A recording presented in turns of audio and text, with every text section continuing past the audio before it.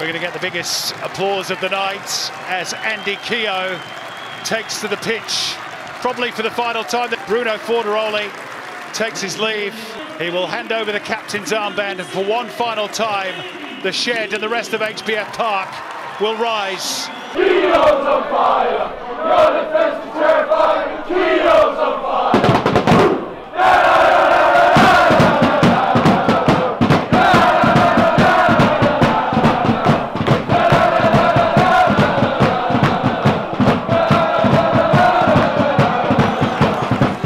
And salutes the career of Andy Keogh. 156 games now, including tonight, and 59 goals.